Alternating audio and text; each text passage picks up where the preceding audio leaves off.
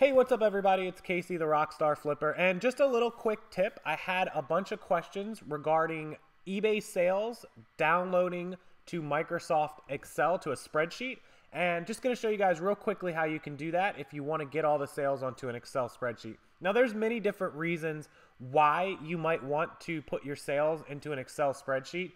Some people might want to do it for a sales tax purpose. That way every month you can download it and keep track of your sales tax.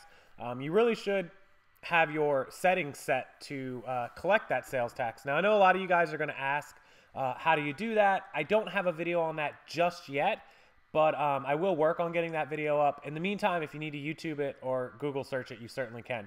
But this will help you to do it as well if you need. You can download your sales over to Excel, and once it's in Excel, you'll see, which I'm going to show you in a minute, it will sort these items by state. You'll have a column with the state, so then you can just sort it by the states that you need to collect sales tax for and make it very, very easy. Okay, so we'll just go to our eBay page. We'll go to paid and shipped, which is very easy. You guys know how to get to that under orders, paid and shipped. And then you can come over here to the period that you want to view. Now, this only goes back 90 days. So make sure that whatever it is that you want to check on or you want to download, get it within 90 days. Otherwise, you're not going to be able to see it. It's just the way eBay is. Otherwise, you'll have to go to PayPal and download transactions from there. It's much more difficult. So just get what you need every month. That's basically how I do it. I just do this once a month. Takes me 10 minutes and I'm done. Okay, so I'm just viewing January right now, which is what I've got it set to. You guys can see I did 965 orders on eBay alone in January, which is about 31 per day, give or take. And then you'll come down here and you'll select all. Now, I'm not going to scroll down because it has people's information, but you'll just select all, and then you'll come to other actions, and you'll hit download. And then that's going to download. Now, I've already downloaded it, so I'm going to show you guys the spreadsheet here. So there it is. There's what will pop up. And if you don't get this and it comes up with another option when you hit download to like sort or how to set it up, then I'll have to show you guys. I'll have to do another video on how to set that up. But this is what it should pop up to. Spreadsheet with all of your categories: buyer, state, city, zip code, name, the item title, what you sold it for, shipping cost, all that good stuff here.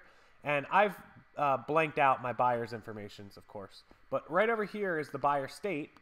And you can scroll down, and here's one from Florida. Here's another one from Florida. So I could basically just sort this by state, or I could just go in and highlight all the states that I want, and then come over here and highlight all the prices and be very, very quick to get what I would owe in sales tax. It would give me my total price of sales and shipping, and then I could just times that by whatever my state sales tax number is, and I would be all set. And so this also works if you need any other kind of information. If you just want to keep this for records or whatever it is, it shows you dates, date checked out. It shows you if feedback has been left, how you shipped it. It gives you pretty much every piece of information you can imagine, and it's a pretty quick way to do it. So if you guys want to know how to download your eBay sales to an Excel spreadsheet, that's how you do it. If you have any problems, leave it down in the comment section below.